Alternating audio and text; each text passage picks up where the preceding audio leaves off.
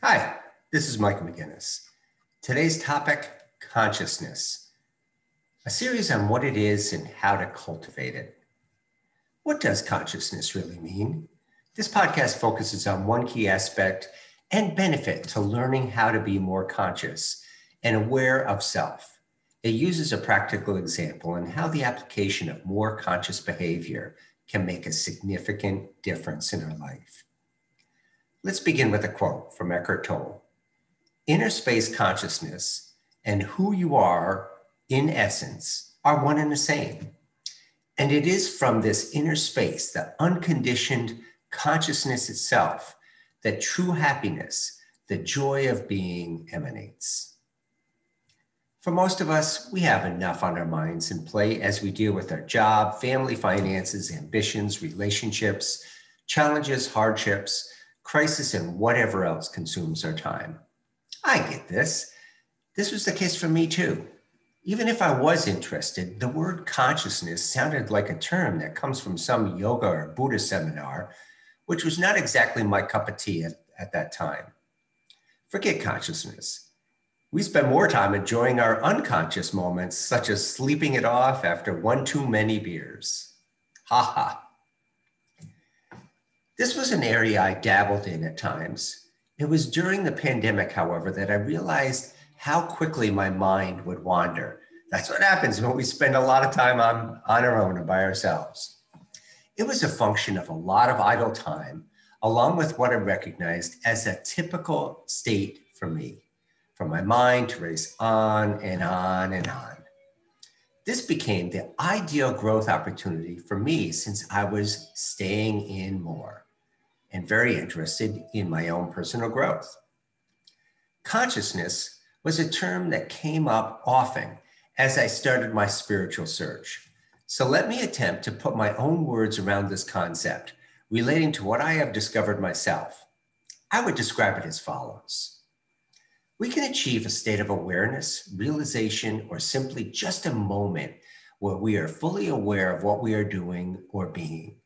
From this awareness, we can learn to quiet the mind in order to seek a better place or feeling. It is like looking into the mirror and seeing you for who you really are at that moment, including the good, the bad, and the ugly in terms of behaviors, not looks. Okay, so big deal. One can achieve this with a couple hits from a marijuana cigarette, right? Still too new age-ish? Well, you're right. So what would make this topic more practical for you to consider? Yes, make this relevant to me. Then you might consider reading on. What's in it for me? Okay, so let's start with something practical. We all have aspects of self that create more negative than positive feelings, and therefore more negative consequences, the basic cause and effect. These become our patterns. Our significant other has probably come to know what our buttons are by now and when and how to push them. Using consciousness helps us to realize these patterns, what provokes them, and then with this awareness, we can make a better or a healthier choice, resulting in a more positive outcome. Let me share a personal example. I would write a post utilizing the same language as in this podcast, and then check back each day to see if anyone read it and hopefully gave it a thumbs up, or better yet, wrote a positive comment. This would create a positive feeling where I felt validated and that others were approving of me. However, this was not always the case. Often, I would check back and see that only a couple of people reviewed the post or listened to the podcast with no feedback or comments. The result, I realized, was that I became depressed. I had learned through prior counseling that this pattern developed as a result of not receiving any approval from my parents, and therefore was an unmet need that I was still constantly seeking, approval from others. This was due to my low self-esteem or sense of self-worth. This was one of my negative and reoccurring patterns. So I was becoming more conscious of an action and begin to relate it to the cause and effect. No, We all have these types of negative or repeating patterns, which result in negative consequences in our life. A fight with a significant other, a spouse, a fight, etc. Our friends and significant others have come to learn our buttons and patterns. Many of these were developed in our early formative years based on what we were told and experienced. These unconscious beliefs are stored deep within ourselves and end up driving our behaviors, resulting in repeating these patterns over and over again until we become conscious of these patterns and use the self-awareness to make changes, to not just react. Increasing your own consciousness will help you deal with a nagging issue, pattern, or negative feeling. How, you ask? Well, here we go. For a long time, as I mentioned, I got depressed. That was a normal state for me throughout much of my younger life. This was a reaction to these types of situations, as I mentioned, and an underlying belief that I was not worthy. I would find some escape to make me feel momentarily better, or sit in a corner sulking.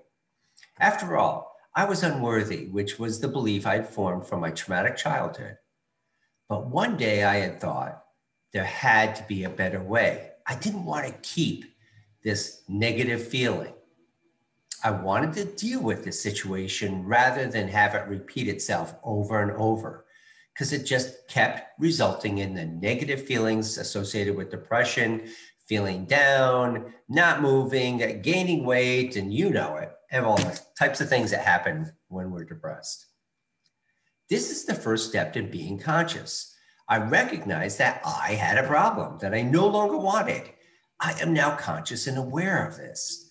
The question is, what do we do with this awareness? Is there a lot of work related to this? Well, if so, I maybe let's come up with excuses and reasons why I don't want to do it. Some of them practical, I don't have a lot of time, so on and so forth. Well, there is work, which is true of almost anything we really want in life. So let's rule out those who do not want or have the internal motivation to really drive forward. But you may want to read on anyways, just in case, to understand the real return on investment from this time and effort.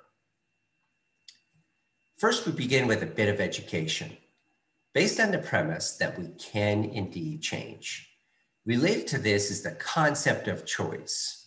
I show an image. Actually, it came from Viktor Frankl, famous individual who had experience in the concentration camp. I'll get back to that later, but nevertheless, it's really how we come to understand choice. I show this image, and it's this foundational principle to being conscious, that we make choices during practically every waking moment. What is this choice? It is, as Viktor Frankl, an amazing dude and story, by the way, states in the image he shares. It is that fraction of a moment that we choose our response to whatever the stimulus that is happening around us. Noise, anger, frustration, lack of approval. We know our typical response. That's our pattern. But if we stop and utilize consciousness and our awareness, in that second, we can make a choice to how we want to respond rather than just falling prey to the normal pattern that we have.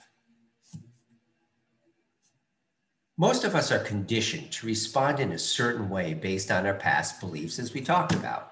It's an automatic response. An example of this is why people push our buttons, or when people push our buttons. For example, when we grew up, we were teased about some aspect of our looks. Now, years later, as soon as someone makes that statement or something that sounds like it's referencing to our looks, we immediately become frustrated and walk away, shaking our heads and huff and puff. It has become part of who we are to the point that we are not even conscious of this pattern. What can support maintaining these negative patterns is our belief that we are a victim. right? We feel it, well, I blame our parents, blame others. That's why this happens to me. That's why all this negative stuff happens to me, and nothing I can ever do about it. So I'll just continue to blame parents, society, civilization, doctor, whomever. We just continually blame others for making fun of us and just react accordingly. That's our pattern. Negative pattern, that I would really classify it. So let's now go back to the first step, that we recognize this behavior and no longer want to react to it, that conscious moment. With this new awareness, we may want to realize why these situations or stimulus bother us.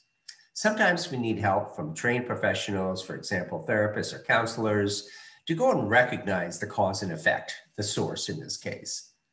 This was the case for me since I had buried so deep the abuse I went through that it took time in counseling to realize what really happened.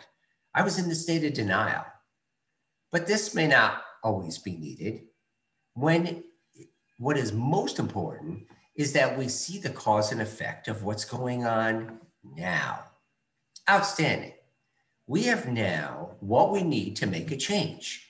We learn to recognize these situations and how our reaction begins, beginning with that feeling we may feel. For example, we clench our fists or feel that knot in our stomach, followed by a response where we get mad or angry or walk away.